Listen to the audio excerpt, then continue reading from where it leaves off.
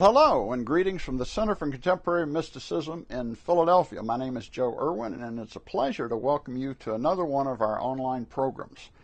We have a great program for you today, which I'll introduce in just a moment. But first, I always like to welcome back friends, old friends, of which we have many, and new friends. It seems every week or month, new people find us either through word of mouth or the website or social media. So if you're a new friend, we especially welcome you and hope that you can feel our hospitality.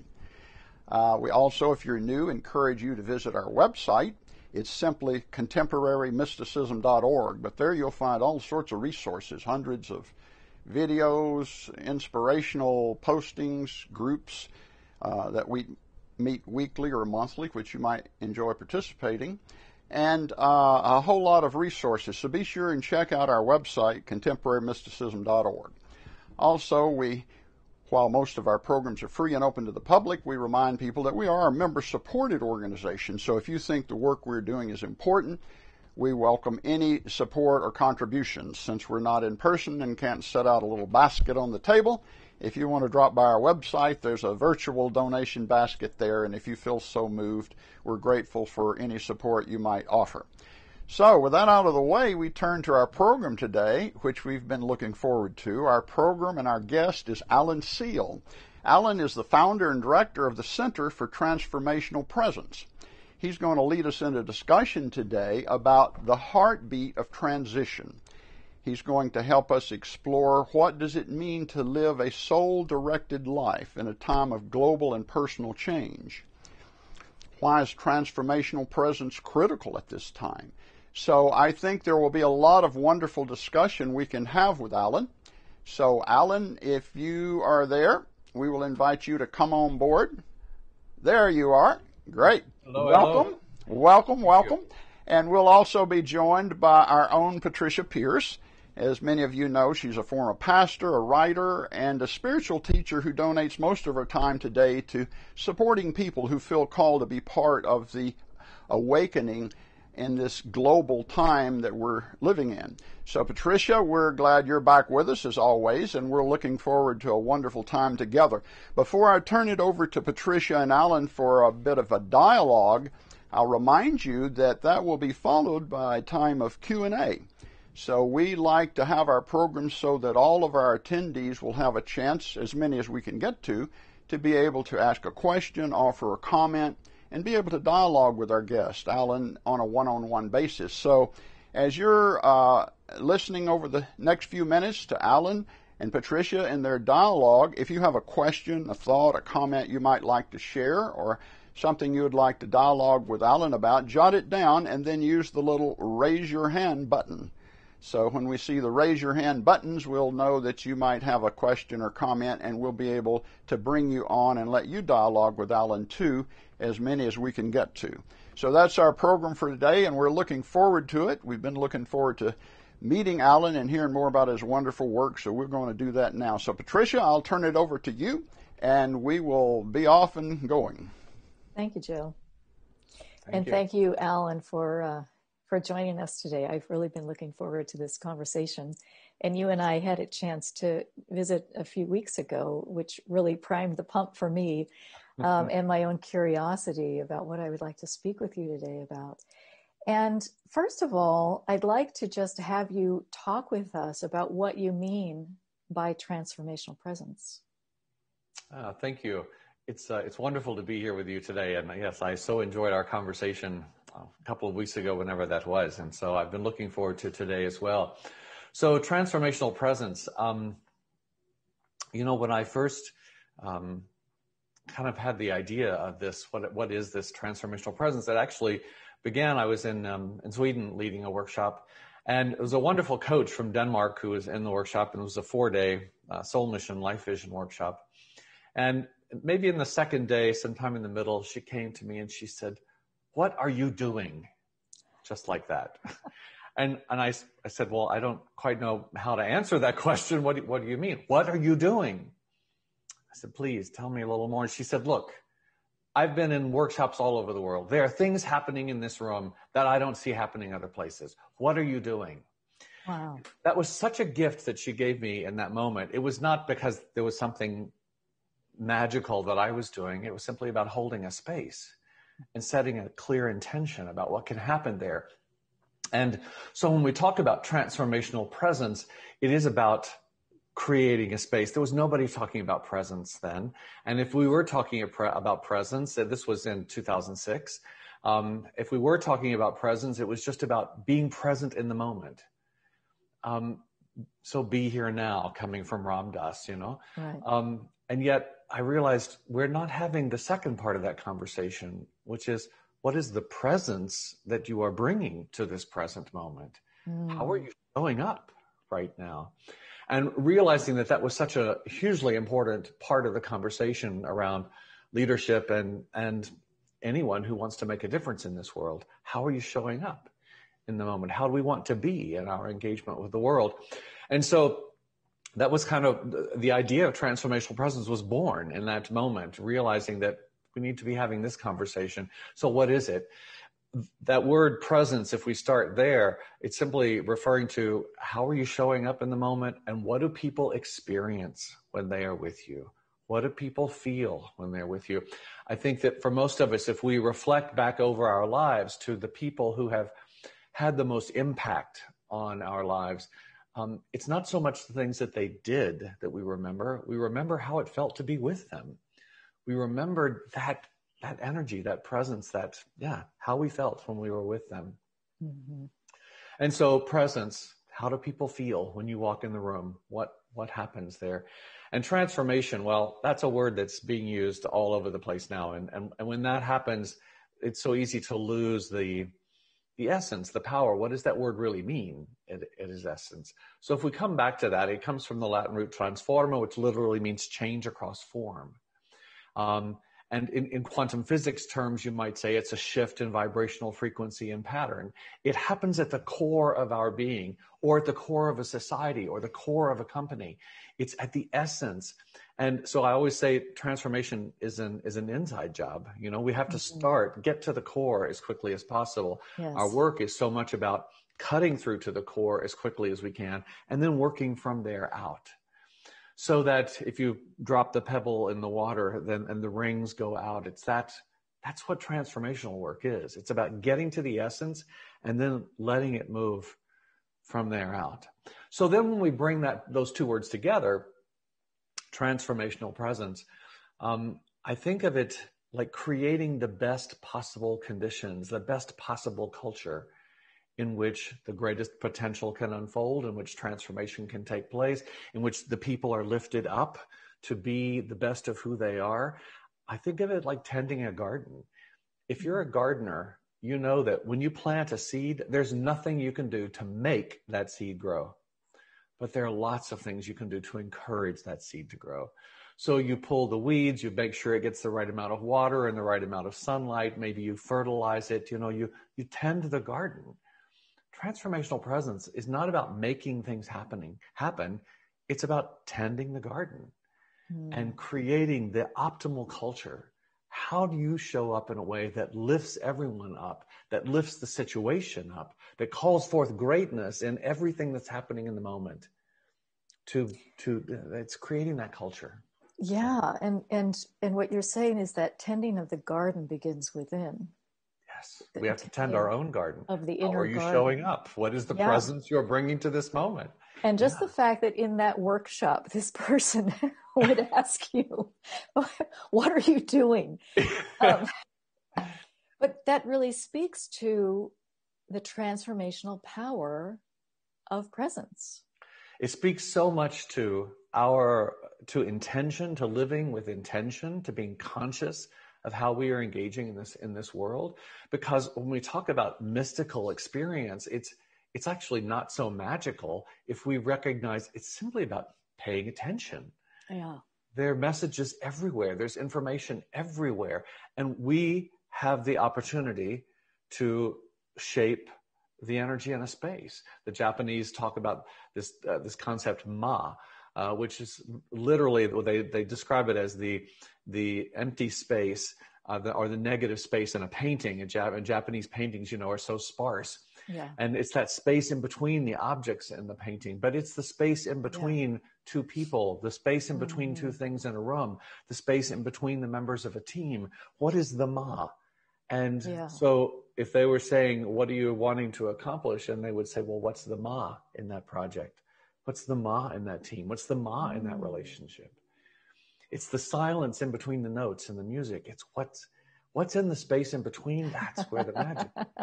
Wasn't it Rubinstein who said, about, anybody can play the piano. It's the silence between the notes that's the music. Exactly. I mean, I'm totally paraphrasing, but, and it's very Taoist also. Yes. That it is the emptiness, the empty space that we actually use. And in fact, when you talk about a transformational presence or a culture within ourselves, that empty space, that silence, is critical. It's being able to get empty so that we can receive, so that we can be the vessel, so that we can be the channel flowing through us. And so people often ask me what form of meditation I recommend, and my response is whatever works. We all have different style, we all have different ways that we engage. But my one condition on that is that whatever your reflective practice is, some part of it must be spent in the silence. Yes. Because it's in the silence that the dots connect. It's in the silence that things come together, and we have ahas throughout our day, but it's in the silence that all the pieces start to fit together. Right. And the clarity comes. And as you're saying, not anything that we have to make happen. It's being in that emptiness, that allowing, that attentiveness. It's getting out of the way. Out of the way, exactly. And yet there is that second piece of the intention of it. You're getting out of the way so that and there's an invitation in that. And the invitation is really important. Yes. So by the time you were at this workshop in 2006 in Denmark, I believe you said, you had already cultivated this ability in yourself, this presence. Yes, I think that noticed it. I'm sorry? Yeah, it's such that someone was able to notice it and affected the whole. And I'm very curious, Alan, what in your life cultivated that in you? And were there turning points where you moved more deeply into that? I was really blessed in my growing up years to have some amazing wise elders in my surroundings. My father was a minister in the Christian Church Disciples of Christ, and through his career became fairly well known both nationally and globally in the church. And so part of the gift of that was that on any given weekend, sitting at our dining table might be someone from whatever country or leading whatever role in the world in some way on a spiritual level. So I had that experience, but I also had my grandfather, who was a farmer and a social worker long before people were social workers. His understanding and connection to people, and his portrait is here on the wall beside my father's, of just recognizing what I took simply by growing up with him.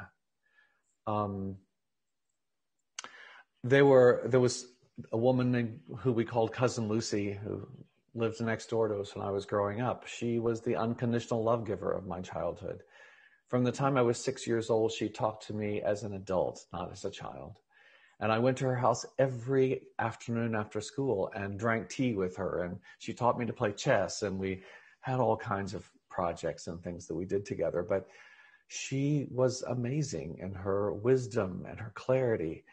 And on it went through my life, that I've drawn people to me who just were not necessarily famous people. They were people who had huge open hearts.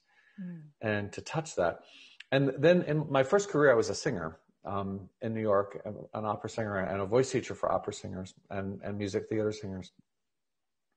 So I learned a lot about what does it mean to hold a space on the stage? What does it mean to walk out and stand in front of the orchestra at Avery Fisher Hall? Well, it's called something else now, but once upon a time it was Avery Fisher Hall when I sang there. But understanding something on an energetic level what does it mean to hold the space, to fully inhabit that space, and wrap your arms, wrap your heart of love around the people in the back row of the top balcony, and be present there in that way. And much of my performance life was actually in song recital, so much a very intimate setting, and then soloist with orchestra. And so there was that opportunity in a different way than singing an opera role or a theater role where you're kind of playing a character. But when you're on the stage singing different songs, or you're a soloist with the orchestra, there's a different kind of exchange with the audience that was such a gift for me. And I felt like in the late 90s and early 2000s, as I began this shift over into coaching work and personal development work and then leadership work, it's like all those years as a singer and as a teacher of singers was preparing me for this. It was the most natural transition across. I think from my father, watching my father in the pulpit on Sundays and how he held a space for the worship service, and recognizing, even though I wouldn't have had these words to put around it then, but recognizing that there was he understood about an arc of design of worship, of an arc of liturgy, an arc of creating a space where people have experience. And that was something also that I understood from an early point of realizing that our job is not to create experiences for people. It's to create moments in which they can have experience. Create the structure, create the container, create the space that allows them to have whatever experience they have. Right. And everybody will have a different experience. That's right. Being held within that container. They'll receive what they need. They receive what they need. And I think that's what makes, when you can hold a space in that way, people are so deeply moved by that, because there wasn't any manipulation with it. You simply created this space and let things unfold. Yeah. And it takes a lot of courage to do that, that to not be manipulating the energy so much. And yet, oh my gosh, as you learn to ride that wave, it's the most incredible thing. Yeah. I think I mentioned in our previous conversation that when I was a pastor and I transitioned from preaching with a manuscript to extemporaneous preaching, and letting go of control of what's going to happen in the moment and stepping into the moment and being that empty, like setting the ego's agenda aside and being present to whatever wants to come forth. It was terrifying when I first started doing it. Yes, I get it. I get it. Yeah. Because to step into that moment of the unknown and let go of control and be in that place of allowing. But then, like you said before, it's the emptiness, but then it's something that it's an invitation to something. Like, I'm not going to just stand there and like hold the space, like something is going to be coming through. The words will come. So I'm curious, from your perspective, when you are holding space like that, what is your sense of the role of spirit, and how are you like co-creating with things that are not visible or tangible in a physical kind of a way? Beautiful question. In my work, because I'm working in leadership and with people from all different kinds of backgrounds and beliefs and no belief and whatever. So we talk about the wave to ride. What is the wave that will carry us? And our work is based on three questions. And pretty much everything we do has these three questions woven in one way or the other. The first question is, what wants to happen? Not what do I want or what do you want? There's something bigger at work here. There's a greater potential waiting to unfold in every situation. And we talk about the fact that there is a wisdom within what's happening. As difficult as it may be, there is a wisdom within that, as if we will tap into that. So what wants to happen? And there are all kinds of variations to that question. What's trying to get our attention? What is the shift that's trying to happen? What's the message that's trying to come through? What is the gift of this moment, as difficult as it might be? All different kinds of ways you can ask that question, but what wants to happen? And so for me, that's acknowledging that there is spirit, there is God, there is whatever you want to call that creative and sustaining force of the universe that I mostly think of as love. And so to hold that space of love, and then the second question is, so whatever that is that's wanting to happen, who's that asking you to be?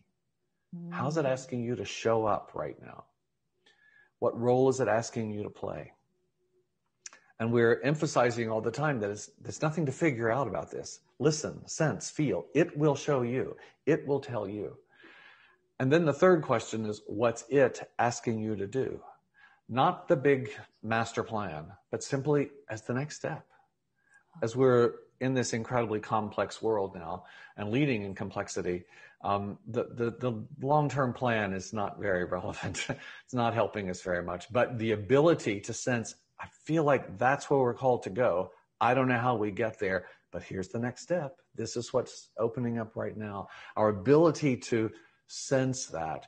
And so for me, to come back to your question, is that Holy Spirit, that love, that sense of a source of wisdom is within everything. And our job is to just listen and sense and feel, pay attention. It's there all the time. We also talk about kind of a fourth level of leadership development that I was taught growing up, that there were three levels. You followed a leader, and if we understand that we're all constantly shaping the consciousness of our present and future, the mass consciousness, then when you choose to follow a particular path, you're giving energy to that path. You're saying there's something valuable here, and others might look to you and say, well, maybe I should look at that too. So there is an aspect of leadership in that. And then the second stage, leadership for ourselves, and the third stage, leadership for others. Yet what's emerging on the periphery of consciousness now is this recognizing that potential, that wisdom, that source energy, that's the leader. Mm-hmm. And the job of the person with that title of leader is to listen and sense and feel. Yeah. And then translate that message to the people that you're leading, and furthermore, help them to learn to listen to. Yes. So now the leader doesn't have to be the only one listening. We're all paying attention here. It's a complete shift in paradigm. But to recognize there is something that wants to happen. There is something here all the time. We always say a problem is not something to be solved. It's a message to be listened to. Yeah. The problem is just trying to show us something that's not working, and that there's another path that's trying to get our attention. So let the problem be your friend. Yeah. And when you said, Alan, asking the question, what wants to happen? And then you said, we don't know how.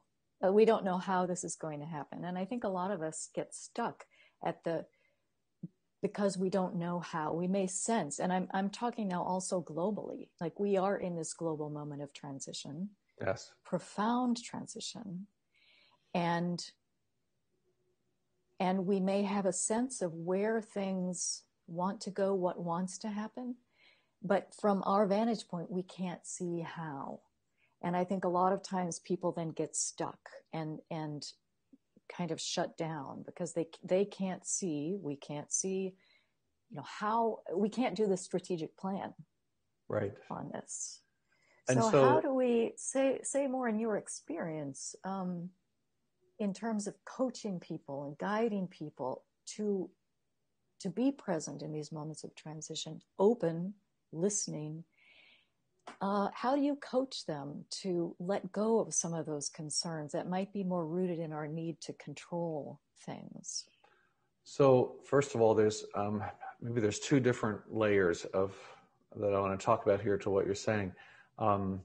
So the first is recognizing a technique of a way to get there. So we'll come back to that in a moment. But then to stay with these three questions, the first step is recognizing that it's not only question number one, what wants to happen. There is also 2 and 3. who's that asking me to be? Who's it asking us to be? And so there's the collective with that, or there is this particular committee, or there is this particular whatever. And who's it asking me to be? And so, of course, we look at huge things happening in the world and say, how can I possibly make any difference with that? Well, maybe I can't in the whole world, but I can in my backyard, you know? And so it's asking me to show up in a particular way. And then it's asking me to do something. And maybe it's asking me to have a conversation next. Maybe it's asking me to write, in my case, write an article about it. What is the way or to open conversation among leaders that I work with to say, let's look at this. How's this showing up for you? What does this mean in your setting? So that we talked about with transformation, that it's about getting to the essence, cutting through to the core.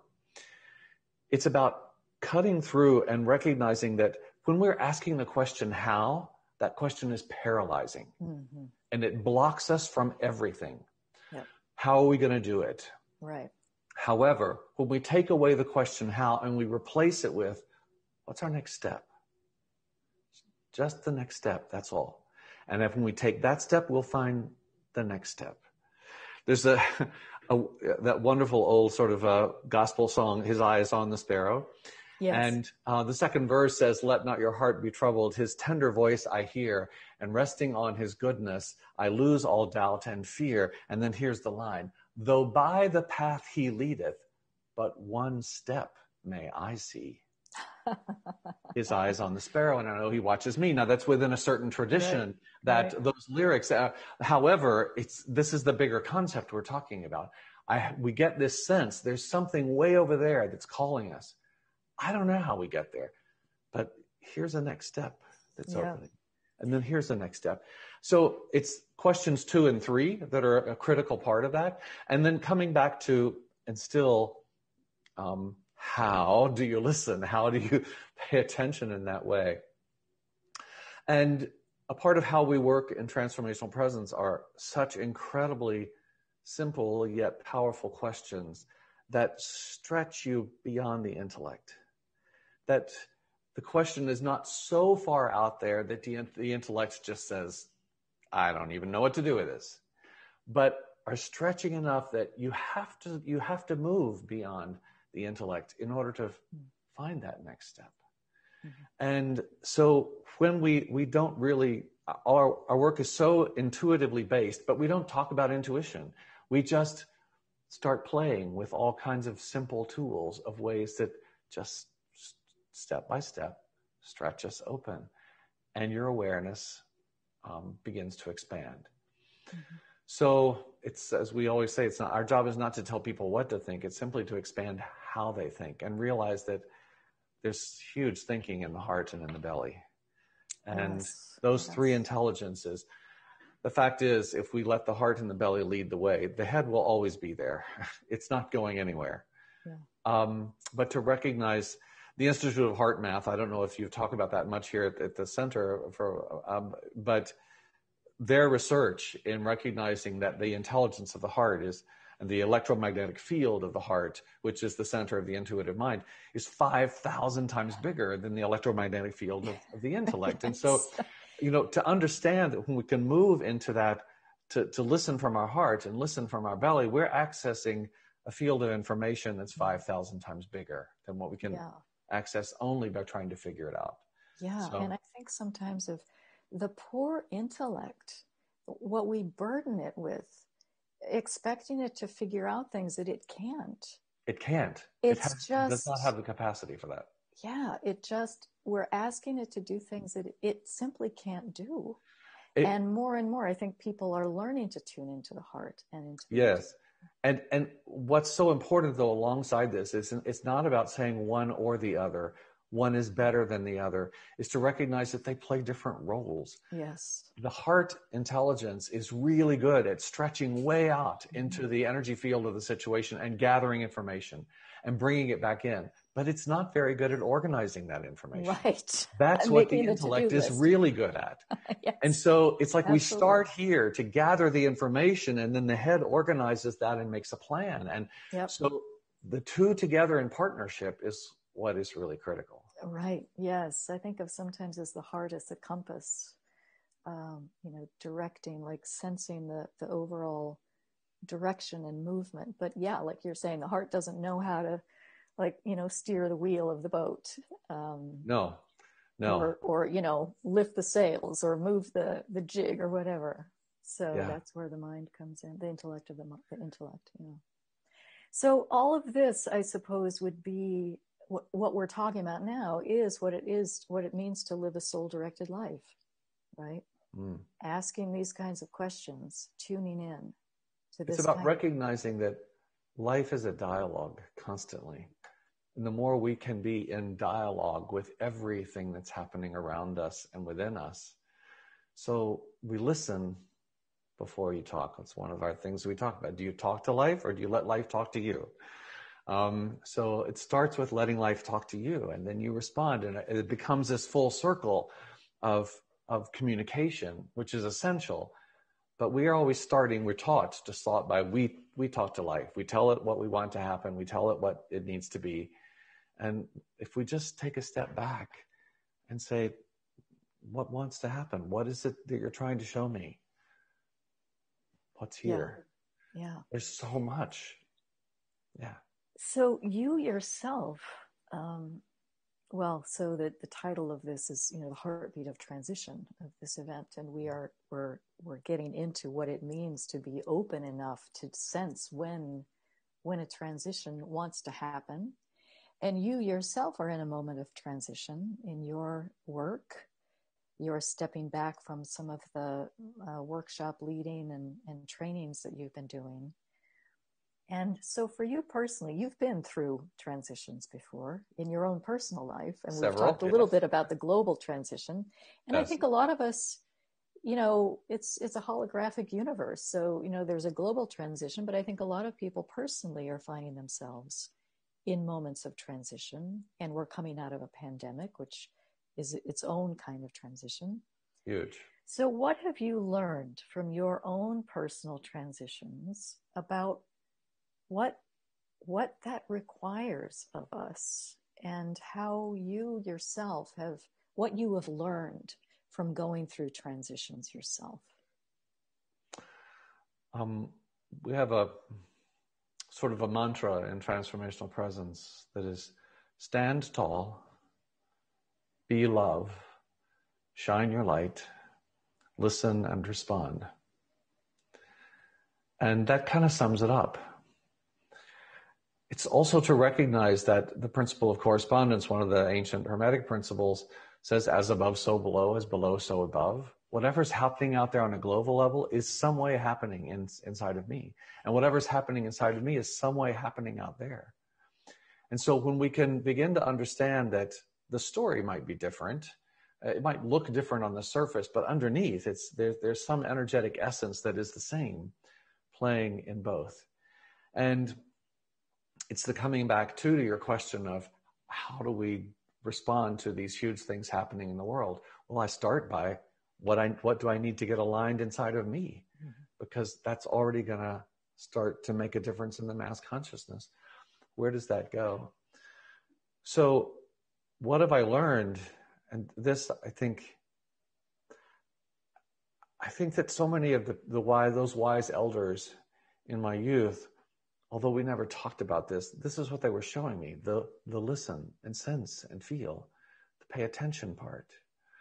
My father would never have given it that name. When I wrote my first book, Intuitive Living, he wrote me the most beautiful letter afterwards and said, you have gone farther than so many people in the church and certainly that I have ever gone in realizing there is another way to open and communicate and to pay attention. That's there for all of us. That's not just something special I can do. That's there for all of us. It's built into this technology, this human energy technology. And so what I've learned is that I'm not saying that this is the right way for everyone, but for me, I haven't made a plan, maybe since I left graduate school. It's about listening, and here comes an invitation. Here comes, life is asking me for something. Well, what if I say yes to that and see where it takes me? 20 years ago, when I was making the shift from teaching singers and performing into what I thought was going to be life coaching, I had no idea that I would end up, I think I've taught in 18 different countries now, and graduates of our program are coming from 35 countries. It's just, how did that happen? It happened by just saying yes to the service I was being asked for. Mm-hmm. And through that, sensing that like 6 months to a year ahead, just feeling like something's calling now in this direction. See what that is.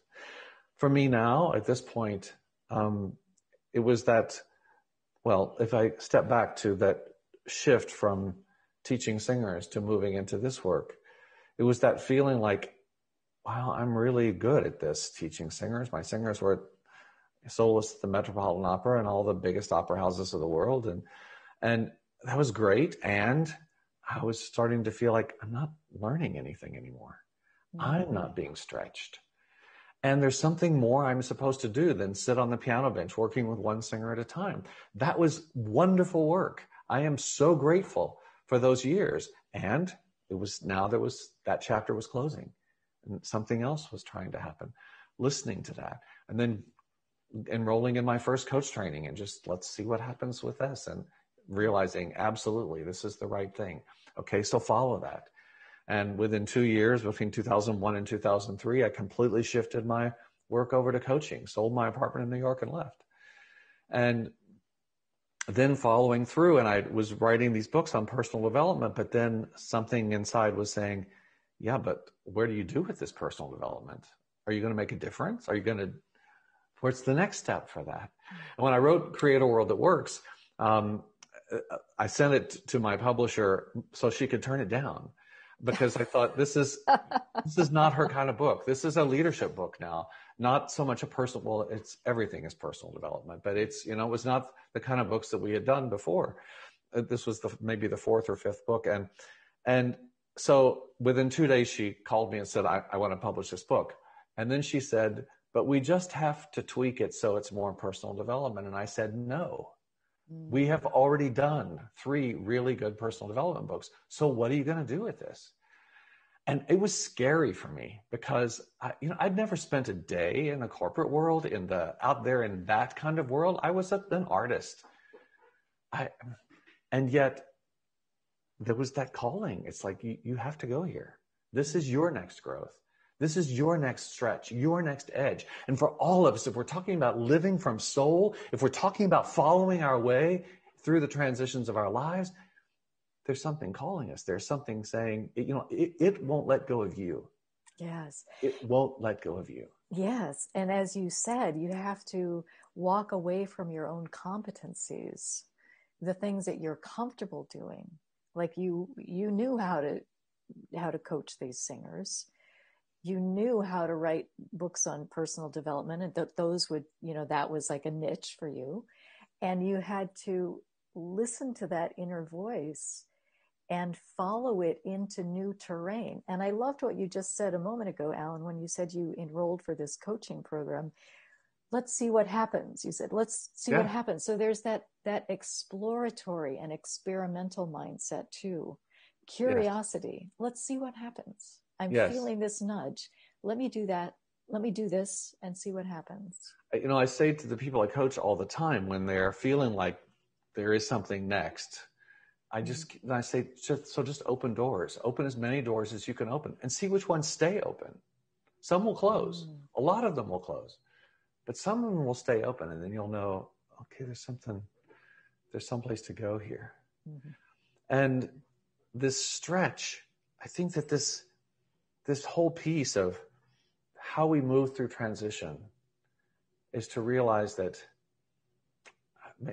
is our biggest role or our biggest purpose for being here to learn? I believe it is. We're learning and growing. And therefore, our biggest assignment is to pay attention. What's trying to get our attention next? And so following that next piece, what is calling me through this transition now? And I had planned to stop my international travel in 2023. Well, then COVID had another plan. And so, and I have had this sense for a long time that something is going to happen and you will not be able to travel. Not that something would happen to me, but out there in the world. And so it did. And so we moved everything to Zoom, and it's been incredible how that's unfolded. And yet I also knew, and it's time for me to step back. I've for the last 3 years, I've been mentoring 9 amazing people who are all 20 years younger than me, who come from 6 different countries and are taking this work out to 7 or 8 languages and in other ways now. And so it was time to hand this to them. Yeah. Because I felt the call, first of all, for more quiet. For me, it was time to live from an even deeper place. But I couldn't do that at the pace that I was keeping in the travel and holding space. It takes an enormous amount of energy to hold space for groups of people, and on Zoom even more, because you're wrapping your arms around the world, not just around the room that you're in, you know? Yeah. And so I realized I love this work and it's time for the next step. Yeah. And to then work more in mentoring and coaching one-on-one with leaders and people who are they had a vision and so committed to making something. And so I just opened that door. I announced that in September and October, I will teach the last of the big programs for the last time. The others will take them. And I started opening my schedule for more coaching clients, and they just keep coming. And people who have beautiful visions, you know, and they're making a difference in the world in different ways. We have to be willing to stretch out of our comfort zone. And if we're going to live from the soul, if we're going to live with spirit, if we're going to live in a mystical path, mystical experiences are not comfortable experiences often, you know.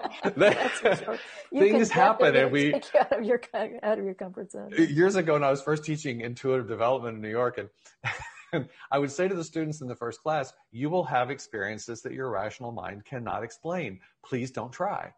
Just trust your experience. Yeah. Trust that there's something inside of you that knows I have to keep following this path." Yes. And we talk about, even if it doesn't make sense to the head. It doesn't necessarily make sense to the head, but your body understands it. Yeah. This wisdom understands it. And, yes. you know, we talk about that when you get an answer, and sometimes it's not the answer you wanted, and yet when it's the truth, when you know it's the answer to follow, something inside you opens. Yeah. Something, you can breathe a little easier. Yeah. It's as if the container got bigger. And when it's the answer that you wanted, but something inside knows it's not right, your breath gets a little tighter. Part of you is relieved, and the other part is, Yeah. The body, you know, that's part of the tuning in, right? The tuning into the body, because there's so much information that the body can provide. Yeah. Well, Alan, I want to leave enough time for people, if they have questions, to ask them. Wonderful. Because people may be in their own moments of transition or being called out of their own comfort zones. But I really want to thank you again. It's been delightful. Oh, thank you. It's been so wonderful having this dialogue with you. So thank you. It's been great, Alan. Thank you. At this point, Joe will come back on and lead us in the Q&A. And I'm going to do this magic thing where I turn off my video and I disappear poof into the air. Thanks again. Okay. Thank you. If we have any urgent questions for you, Patricia, we'll bring you back on. Alan and Patricia, that was just so wonderful. So many things you discuss resonate not only with me, but with our center. We have a weekly mindful meditation at the center, and do some of our own meditations as well as, use other meditation teachers. But one of them that people love is called simply the space in between. And we even talk about something as simple. We start off by just observing our breath, and we realize it's a cycle. You take an in breath and you take an out breath. But if you pay attention between the end of that out breath and the beginning of the next in breath, there's a space. And there's a little space in between that. and we kind of take that and build how the space in between relates to so much of all of life, whether it's the space between words or the space between notes in music. So that resonates. And I think also the way you talked about stop asking how. You know, at the center, we have a lot of inspirational speakers, and people will often kind of say, but what about me? You know, what can I do? And you've given so much guidance in that, I think, about that maybe following spirit or the wave is not about learning how to do something, but it's being present and listening. You see, that we don't have to necessarily go gain a new skill, but being present and listening to what is the next step, which you've said quite a number of times. And if we do that, then we don't have to necessarily worry about, you know, what I need to learn to do, because probably you're already who you need to be. If I can just say something more about that. People ask me, as an example, people ask me all the time, how do you write a book? Mm-hmm. I've written 7 of them. I have no idea how you write a book, because every one of them has been a completely different journey. Yeah. And how that is so relevant for us, for where we are today in the world, is that you may accomplish something, you may have moved through, accomplished, created a project or whatever. However, if you turn around and start to do that again, the ground has already shifted. Yeah. Right. The conditions are different. Right. So you know something about it. What I know about how to write a book is the kind of space and energy I need around the writing time. Right. That I need chunks of time, and I need, you know, some days at a time, and I need quiet, and, you know, all those things. I know what my style is for that. Mm-hmm. But every book had a completely different journey beyond that. And so it's so important for us. Again, here's the listen, sense, and feel. If we're trying to do everything from what we know already and how we did it before, it's just not going to work very well. Right. That's so relevant. So let me encourage people, if you have a question, to raise your hand, and we'll bring you on. And if you're bashful, you can enter a question in our Q&A, and we'll get to that. It looks like we have a question from Alice. So let me see if we can bring Alice on. Alice, if you will watch, and you can click to turn on your video and unmute yourself, and you'll be able to ask a question to Alan. Just have to unmute, Alice. Remember to unmute. There you go. Super. Thank you very much for your text. I'm sitting in Germany. And okay. my English is not that brilliant, but I would be interested to hear about more of the first and especially the second question. Yes. How to dive into what's wants to be happened, and then how is it asking to show up? This is what I didn't get. So yes. So let me say, Alice, that it doesn't have anything to do with your English. That second question is the one that people always get tripped up with. So, especially when I'm working in a company, that's the question that the words are so simple. Who's it asking you to be? And yet we're not used to asking that question. And so we always have to talk about that. It means, how's it asking you to show up? What parts of you is it asking to come forward? Maybe there's a particular skill or a talent that you have, or maybe there's a particular role it's asking you to play right now. Or perhaps it's asking you to be courageous, or to be creative, or to be honest, or to be playful. It's asking you to show up in some particular kind of way. A similar question to that is often when I'm working with people and I say, so you're going into the meeting or you're going into the conversation with your spouse or your child, it's the same.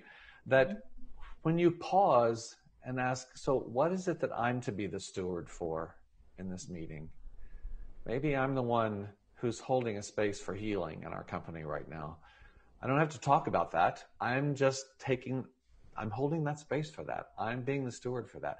Or maybe I'm the one who is the steward for honesty right now, for being truthful. Is this really? Is this, we say this is who we are, and this is what we're doing. Is this what is there? So to recognize that it's asking you to show up in a particular way. Is that making sense?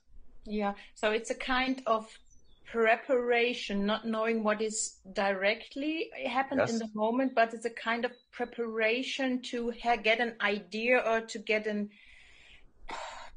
feeling probably where I have to prepare myself for, not knowing what's happening in the moment right now, but what can happen. And it's very much that way of sensing, as you just say, and yet you have no idea what's actually going to happen in that moment. It's like when I'm sitting with a client or I'm sitting with a group and the conversation is unfolding, and the time when I realize, the role for me right now is to step back out of the way. Things are happening here. Let that happen. Or to recognize they're spinning in circles. We aren't getting anywhere. Right now, it's my job to ask a question that creates a focus, not to be the consultant and tell them something, but to ask a question. Or right now, it's my job to hold a space and invite. Perhaps it's a question that creates an invitation to the group.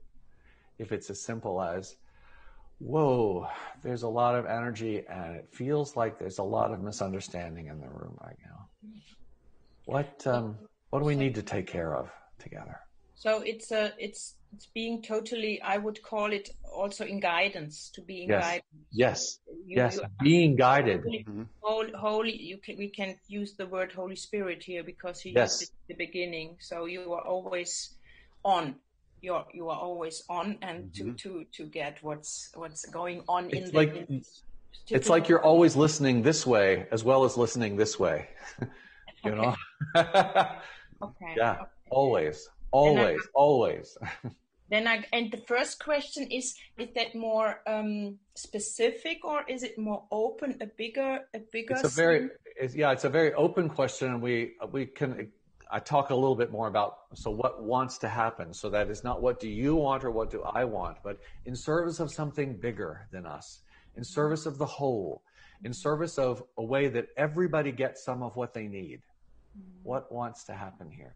And it's the thing is that what I find so interesting is that once you just, even with those couple of other sentences, and people take a breath, they know, and they can go there. So I've worked with the leadership teams of most of the countries in the world for IKEA, with that company. I worked with their leaders. And I would spend 2 days with them. They know nothing about my work. And we step in, and the first thing we do is ask those 3 questions. And we do it in a big exercise, so they're talking to a different partner every time and, get the energy moving in the room. But the amazing thing is that in 20 minutes, they stop and say, I just got an answer to a question I've been struggling with for months. Mm-hmm. Because we simply took the moment to step back and ask instead of analyze and then tell it what we're busy talking to it. Just the act of taking a step back, it doesn't have to take a lot of time. And the more you practice, because everything about what we're talking about is a practice. The more you practice, the easier it gets, and the more the flow gets, and you kind of learn how your system works and how you do hear and sense. And that's not something I can teach you, but I can help you find how it works for you.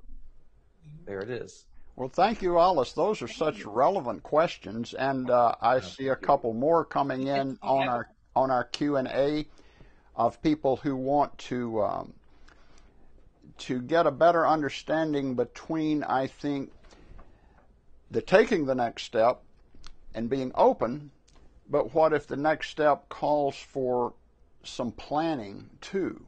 I've got a good one. Charlene is asking, she's on a huge transition, and she gives a very specific example that Spirit's calling her to travel across country from Pennsylvania to California, she'll be turning 65 on her trip.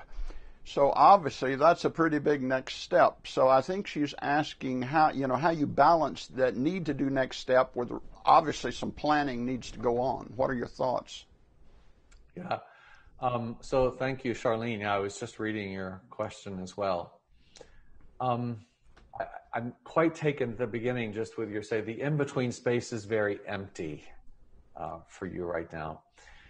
And so we have been for the last year, 15 months, in the whole world in this liminal space.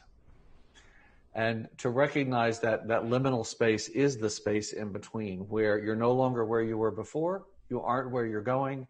It's the space where the boundaries and the borders get very fuzzy.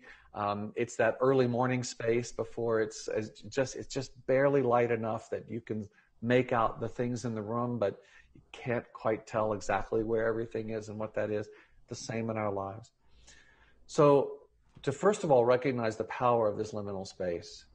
And there's, just as with stagnant water, we can think it's dead, there's nothing happening there, yet underneath the surface, there's an enormous amount happening.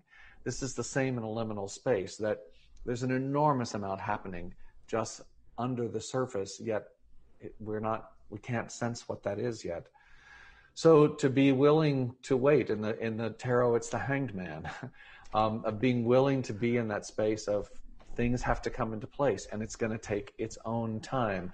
The principle of gestation and the Hermetic principles says that everything comes in its own time. The cake cannot be baked any faster than the chemical reactions can happen in the oven for that to happen. So things have to come in their own time, and to recognize this beautiful thing of traveling across the country and kind of knowing where you're going, but you don't have much of a plan.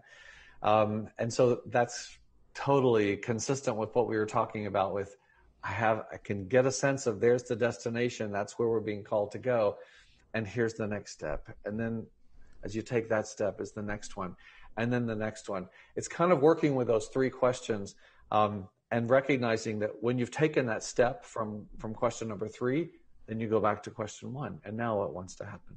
And who's that asking me to be? And what's the next step? And then now what wants to happen? And as you do that, after 3 cycles maybe, something begins to shift. And you begin to see, oh, maybe now I can see 2 or 3 steps down the path. I get a little sense of something more. Because we're coming onto a path where finding what the arc is, we're finding the sense of direction that's pulling us in. The energy is starting to come together there. We're moving from the wave into the particle slowly and gradually as it comes. The key is that you have to keep listening. Your question has disappeared here, so I can't see everything else of what you wrote, but it's that listening and paying attention all the time, and knowing that there will be times when I just don't know. I just don't know. So it must be time to spend another day here. Or it must be time to head out on the road again. And as I drive today, something else is going to come. There's another question that I bring to my people all the time, which is when just setting a date and a time, whatever that is for you, to say, so by Friday at lunchtime, I don't know how, but I'm asking the universe, God, Holy Spirit, whatever that is for you, I will have clarity by Friday at noon. I will have a sense of what is next. When you set that intention and you trust that that will be there, it's amazing how it generally comes much faster than Friday at noon. But there's something about saying, I'm ready, show me. And here we find the next step. We've kind of wandered around here, but I hope that that's helpful. Thank you, Charlene. That's very helpful, I think, to all of us. We have a question from Janet. So, Janet, if you want to come on and click on your video and your unmute, we'll bring you on for your question. Well, my question has actually evolved as I've been listening to you. Because I have a lot of personal experience where doing my inner healing work ripples out. Mm-hmm. And people that I was perhaps in conflict with, suddenly that vanishes when I have healed the knot in my own heart. The place that I think I perhaps resist what my heart says has to do with how we relate all of this to the suffering that is so visible in the world right now. We know that this is a time of tremendous transformation, a lot of very positive things happening, increased awareness, and at the same time, it seems as if horrifying things are so much in the headlines all the time. And I personally, if I listen to my body says, don't read all those headlines. My training, and it feels like the message from the world says, oh, gotta know how bad things are. And so maybe my question has kind of morphed to maybe you could just speak about how we can know that our best efforts to be that transformational presence, to be in an open-hearted energy, that's enough. Yeah. And that it really makes a difference. It's a huge and wonderful question, Janet. So thank you for that. And what I feel kind of called to talk about is, we talked about the principle of correspondence. So as above, so below, as below, so above. And so those enormous things happening in the world. And we also have things in our own lives. And one of the ways to be with that is to look at something that's happening in the world that is horrifying. And if you have children, if you have raised children, or have helped any younger person find their way in life, there are times when you wish it wasn't happening the way it was, when they're making choices, when things are happening that are very concerning. And there is that balance between holding them and loving them and doing everything that you can to support, and at the same time recognize they're on their own path, they're on their own journey, and they have to take that journey. So it's not one or the other. It is both. And here we are in the world to recognize as well, to me, every country, every society, and every individual is on its own path of learning. And they have to take the journey that they have to take. That doesn't mean so we're absolved of any responsibility. We don't have to do anything about that. They're on their own path. No. We can send money for food. We can do whatever we can do. And to recognize that they also have to take their journey. And this is, I think, one of the hardest things for especially those of us with huge open hearts, and wanting to make a difference and wanting to be there. It's just the same whether it's the country or it's one of your children. In my family, we had a violent death in the last few months. And that's been its own amazing journey of how could that have happened to her? And it was a murder, and it was a really horrible situation. And looking at the journey that she was on and the healing that also happened in that moment, the picture is so huge.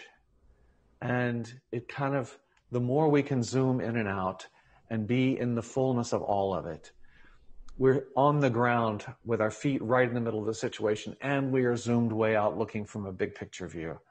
That's not easy. I'm not saying that that's an easy thing to do. And yet again, that's the practice. That's the practice. To be huge love in our hearts and present in every way we can be present. and also to recognize, and in the end, you have to walk your path.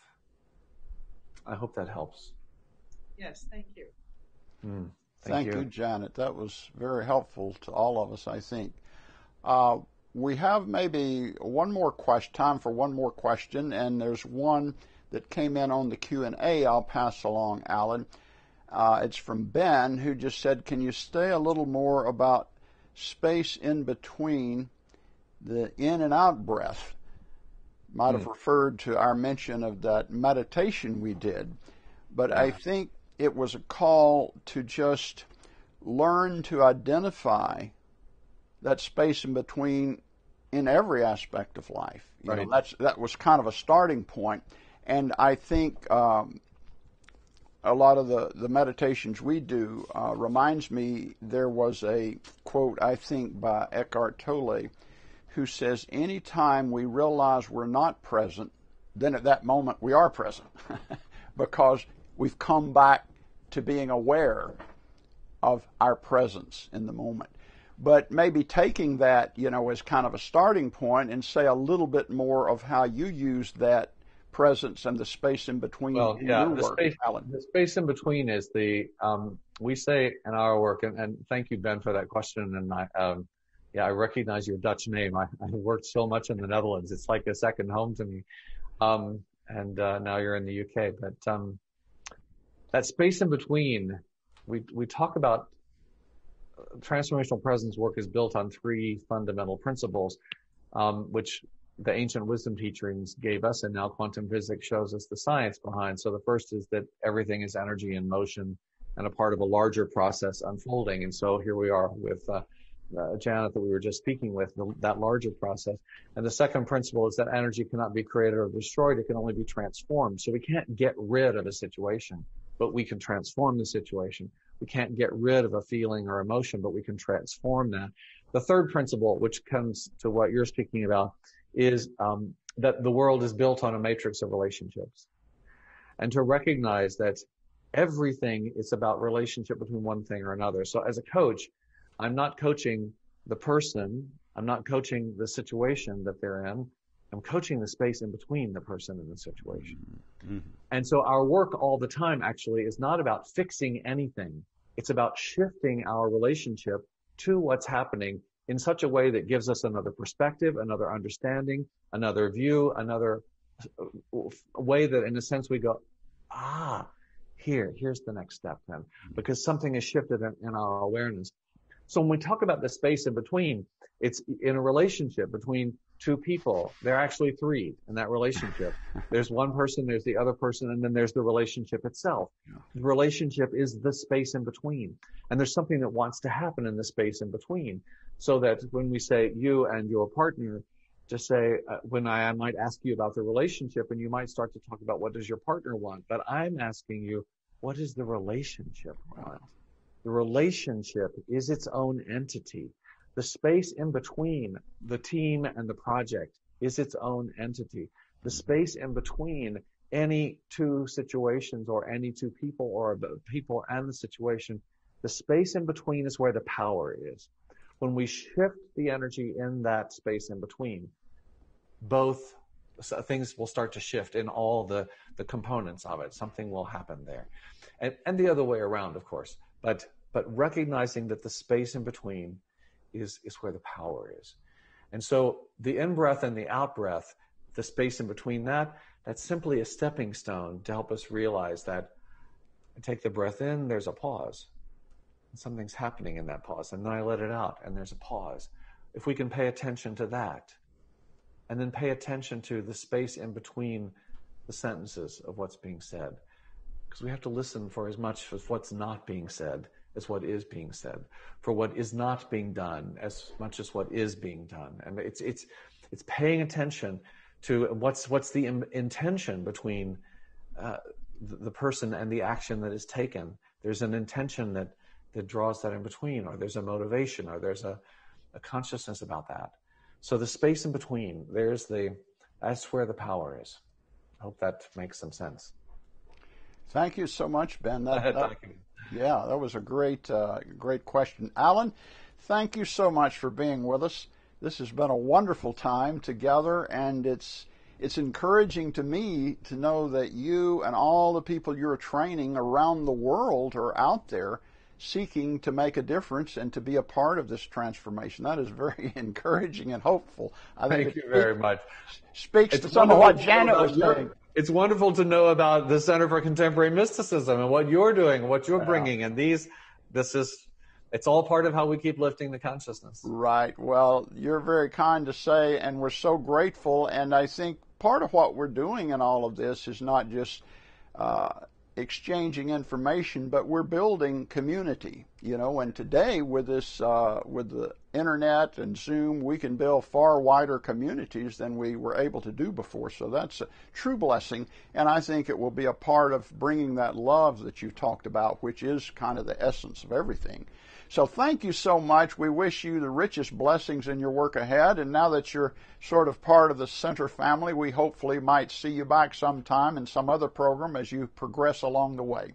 Thank you so much. Thank you, and blessings, and we'll keep in touch. Godspeed. Okay.